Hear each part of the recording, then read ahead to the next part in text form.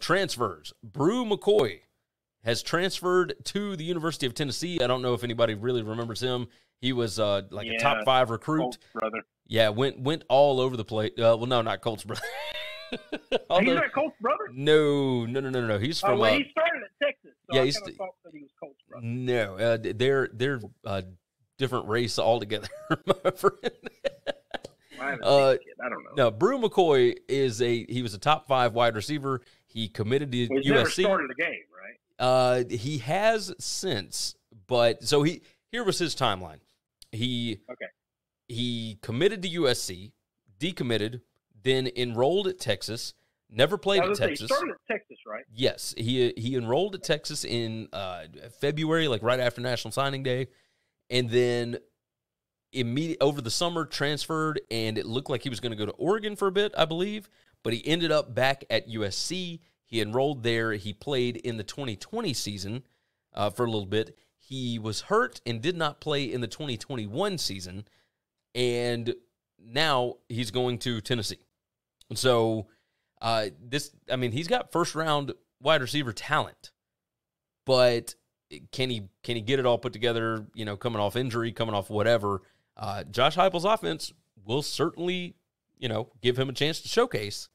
So we'll see what happens with that. The Jordan Addison news right now. Obviously, everybody was pinpointing USC, et cetera. You and I went back and forth on Twitter and whatnot about, if he doesn't go to USC, then what ends up happening? I'm curious what the backlash would be. And it is reported that he is actually out in California working out with Bryce Young, who is Alabama's quarterback. Now, I don't know that that necessarily means anything. A lot of these guys that are from Cali go back after spring practice, and they all work out there with their trainers and specialized guys and whatever, special coaches.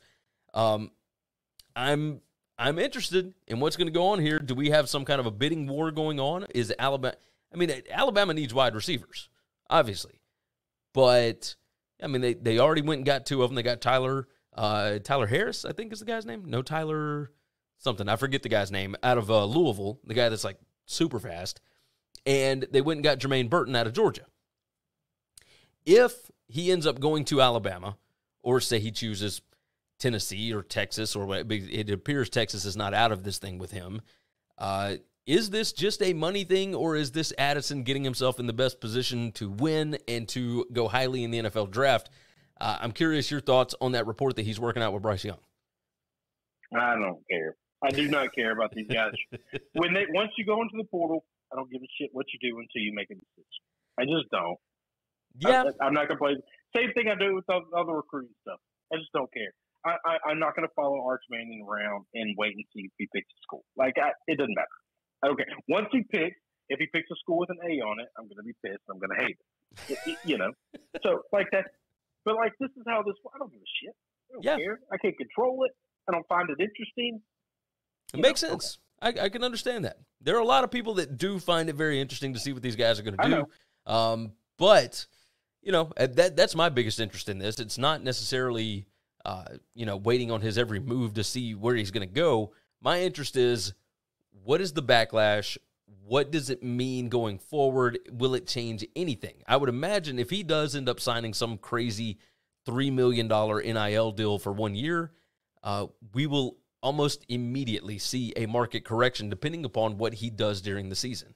Like Addison was, we had 6 wide receivers go in the first round of the NFL draft, and this guy is the one that won the Biletnikoff for the best wide receiver. Like, he's unbelievable. But we have seen guys have really good seasons and then drop back to the pack.